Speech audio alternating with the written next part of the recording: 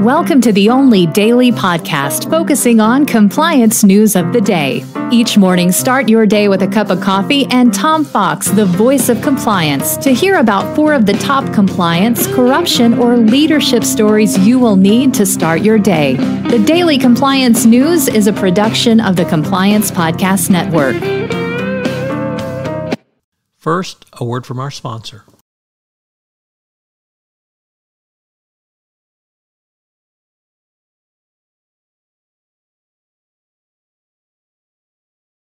The Daily Compliance News for September 20, 2023, the Sins of the Parents edition.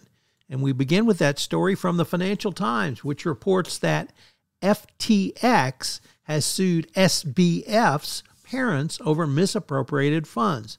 Yes, the company formerly owned by Sam Bankman-Fried has now sued his parents, claiming they enriched themselves by siphoning off millions of dollars in fraudulently transferred and misappropriated funds from the crypto exchange their son founded.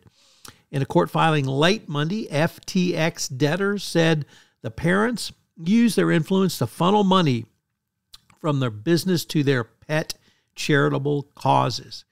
It's a pretty bad allegation. It's definitely going to impact their professional careers at Stanford, and I wonder if the charities are going to have to give the money back. So, sins of the parents in FTX and SBF. Next up from Reuters, BASF has asked the U.S. Supreme Court to ditch conspiracy jurisdiction. What is conspiracy jurisdiction? Well, that's jurisdiction which is created even though a defendant has no contact with a forum in which they are sued, but they're accused of participating in a conspiracy with other defendants which have no such contact. Normally, you wouldn't think this type of defense would have any claim, but given the corrupt nature of the current Supreme Court and the judges who don't seem to have any ethical standards, who knows?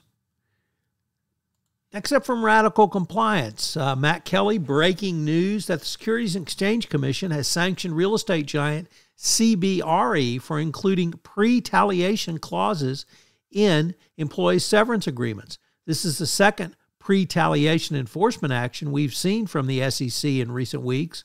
So apparently somebody's not getting the message, or under the prior Justice Department, under Donald Trump, they didn't care about this. Nevertheless, it's important that compliance practitioners have visibility into these, because this is exactly a low-hanging fruit that the SEC will bust companies for every time. So, yet again, another pre-taliation clause, even though there was no exercise of it. And our final story comes to us from the Wall Street Journal. The Justice Department is probing Elon Musk perks at Tesla going back several years. Prosecutors are looking at personal benefits that may have provided to Musk since at least 2017 as part of an ongoing criminal investigation examining issues including a proposed house for... The Daily Compliance News is a production of the Compliance Podcast Network and a proud member of C-Suite Radio. Thanks so much for listening. I hope you'll join me again tomorrow.